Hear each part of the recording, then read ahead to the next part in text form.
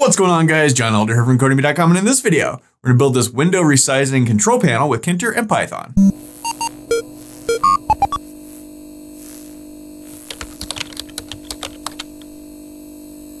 All right, guys, like I said, in this video, we're going to build this window resizing control panel thing with Tkinter and Python.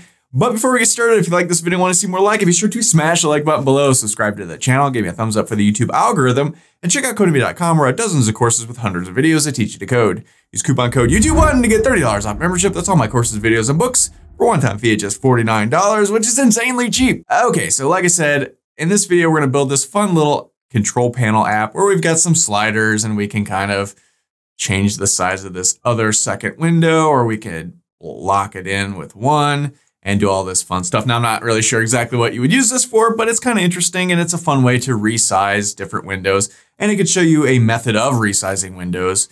And we're using a slider here. You could also enter entry boxes and you could type in, width of 400 or something, and then it would resize here. But I think sliders are a little bit more fun. So that's what we're gonna look at. It is New Year's Eve here in Vegas. Hope you guys have a great New Year's celebration tonight. Everybody that's celebrating, be safe. Be socially distanced and all the good stuff, but hope you have a great time. It's Vegas. We always have fun here in Vegas on New Year's. I'm not sure what we're doing this year with all the COVID stuff, but it should be fun anyway. So, all right, let's get into this. We've got a file called controls.py. It's our basic Tkinter starter code that we always have. I'm using the Sublime Text Editor and the Git Bash terminal as always. So the first thing I'm gonna do is we need to import TTK because TTK has the slider thing that we like. Now, Tkinter has its own slider, but it's kind of clunky and it doesn't work that great. I mean, it works okay, it just doesn't look as nice as the TTK scale, so that's what we're gonna do. So let's go from Tkinter, import TTK, and we've done this a zillion times. So now, I'm gonna create a button, and let's create a launch button to launch our new window, because we want to have our control panel, and then we want to launch a second window. So I'm just going to call this launch_button. And this is going to be a button. We want to put it in root. We want the text to equal launch window. And let's give this a command of launch. We'll create this launch function in just a second. So now we want to launch_button.pack. And let's give this a pad Y of 20 to push it down the screen a little bit. So, okay, so let's now create launch function. So let's define launch and let's create a second window. I'm just going to call it second. And this is going to be a top level window. We've done this lots of times. And I want this to be accessed from outside of this function. So I'm just going to call this global, make it a global variable. And we want to set the size of this thing. So let's go second.geometry, just like we've done up here, right? And we can set this to anything we want. I'm just going to set it for now to 100 by 100. So let's go ahead and save this and run it just to make sure that worked. So let's go Python controls.py. And we get this button. We click it, and this pops up on my other screen. You can't really, there we go. Let me pull this over. And it's tiny, 100 by 100. Maybe we'll make that a little bit bigger. It's kind of hard to grab onto, but okay, seems to have worked. And we're good to go there. So in fact, let's make this, 200 by 200 just to start out. Okay, so now let's create some label frames. We could just put a slider up on the screen, but I want to put it in a little box, and I want that box to have a title on it, so a little label on top. So we'll use label frames, and I'm going to call this one width_frame, and this is going to be a label frame. The L and the F are both capitalized. And we're going to put this in root, and we want the text to equal, let's say, width. Now let's go width_frame.pack and give this a pad Y of like 20 to push it down the screen. And let's go ahead and create two more of these. And we'll call this one height frame. So height frame and height frame. And we'll call this one both frame. So we want a frame for the width, we want a frame for the height, and then we want a frame for a slider that will handle both width and height. So just playing around, that'll be fun. Okay, so that looks good. Now let's create some sliders. And let's start out with a width_slider. And this is going to be a ttk.scale widget. That's what the slider is called, a scale widget in TTK land, right? And we want to put this in width underscore frame, which is this guy right here, right? Now with sliders, you start out by designating the from, and notice that little underscore here because from is a Python keyword. And so we can't use from, we have to use from underscore. And now what do we want this to start on? I want this to start on like 100 because if we started at 0, the width would be 0 and that's no good. Even at 1 pixel, that's not big enough. We really need a good 100 or so to start out. Otherwise it gets a little silly. So we want from 100 and let's set this equal to 500. We don't want to get crazy with this. I'm just going to keep it at 500. You can put this at 2000 if you wanted to. It'd be bigger than your monitor screen probably, but you know, you could do that. So from 100 to 500. And now let's set the orientation, orient equals, and I want this to be horizontal.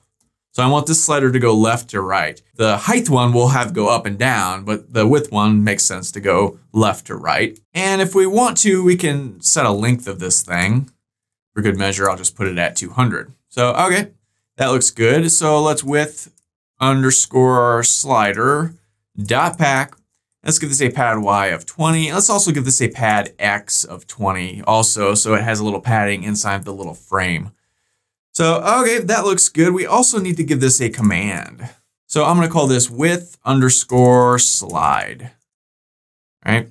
So let's go ahead and make this function real quick. So let's head up here to our little function section and let's say change the width. So let's define width slide. And for now, let's pass. Now this is a slider, so it's always going to pass something into the function. So we need to put something there. So I'll just put E. Or maybe X. So this will pass whatever the current sliding position is. We're not going to use that. We're just going to use our slider.get method like we usually do. But the function still needs to have it because the slider is sending that. And so the function is going to be listening for it. So we need to account for that. We're just going to ignore this X, but it still needs to be there. So, okay, that looks good. Now let's just copy this a couple more times. And let's call this one height slider. And let's call this one both slider because I am very creative with my names. And so this one we want to put in the height frame, which is this guy right here. And this one we want to put in the both frame, which is this one right here. And then let's see. And for this one, I want to give an orientation of vertical because this is the height. So it makes sense to go up and down. We're going to be dragging it up and down because it's going to change the up and down height of our app, right? Or of our window. So that just sort of makes sense. And here, let's give this a height slide. And down here, let's give this a both slide. So height and both. So we need to make those. So I'm just going to copy this a couple of times. And so this one is height slide. And we want to change the height. And this is the both slides. We want to change the both. Okay, so let's go ahead and save this and run it to see if that at least looks right. Now these sliders won't actually do anything yet, but oh, we can see I misspelled length. Of course I did. It's New Year's Eve. What do you expect, people? Come on. All right, so let's come down here to our sliders and towards the end, L-E-N, yes, sure enough, L-E-N-G-T-H, there we go, length. And notice this is a lowercase L. I know it kind of looks like a capital L, but you know how Sublime Text is. It always makes that look like a capital. It's always a lowercase though. Just for giggles, this is a capital L, right? Right, that looks completely different. So just keep that in mind. Okay, so let's go ahead and save this and run it. Try this one more time. Okay, so we have this thing. We can launch it. When we do, that pops up. And we've got the width that goes this way. We've got, oh, these all say width on them. So let's change that.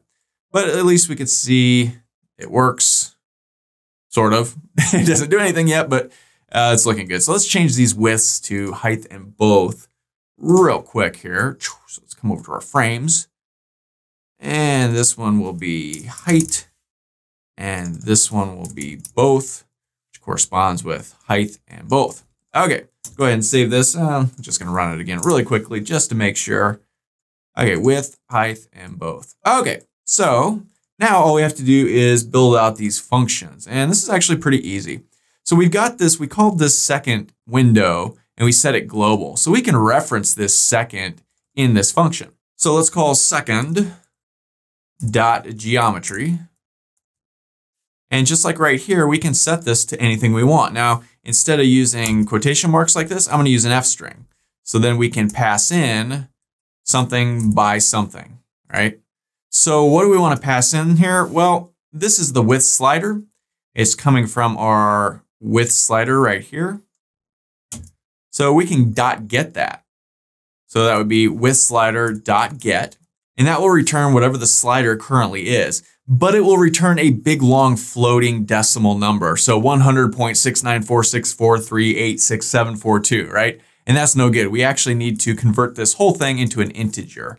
So that would be that. So let me just comment this out and we could just paste this in here. And that should be good. We can also get, let me paste this again, the height slider, right? And you'll notice we set these, let me come down here and look at this. Did we set? Oh, you know what? We did not set it to be at a certain level by default. We've got the from and the to, but we didn't set a value. So we might want to do that. So let's come to the end of this and set this value to 100 for each of these. So do it for width, also do it for height, and let's also do it for our both, right? So by default, these will be 100 if we haven't moved them at all, right? So, okay, that's good. So here, let's copy this also and put it in there. So we've got the width slider .get for the width and the height slider .get for the height. And this should be good, except I'm seeing here we need one more of these. Okay, so all right, that looks good. Okay, so let's go ahead and save this and run it. See if that worked.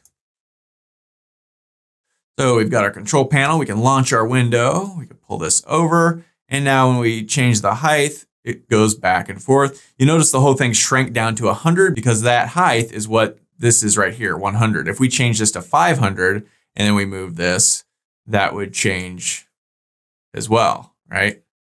So that's kind of interesting. Okay, so we're basically done now. We just need to do the same exact thing for the height one and the both one, and we're good to go. So let's do that real quick. I'm just gonna copy this whole thing right here and add it to our height slider. Okay, so let's go ahead and save that and run it to make sure that worked. So pull this over, launch our window. We can still move this around. We can also now move this around. We can make this all the way bigger. Hey, look at that. This is just very satisfying to do this. I don't know why. It's just like, whoop, whoop, whoop. Maybe it's a New Year's Eve thing. Oh, haven't started drinking yet. Okay, so now finally we just need to do this both one. And this is super simple. We can just grab this guy again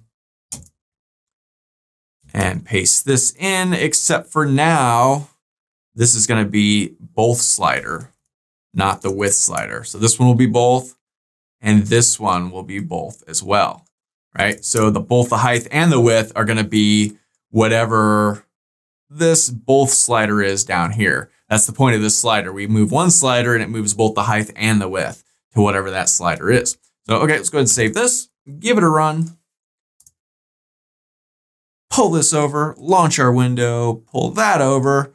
All right, so now we can zoop, and it's sort of got a locked in aspect ratio, and that's kind of cool. And we can also change this around and change this around.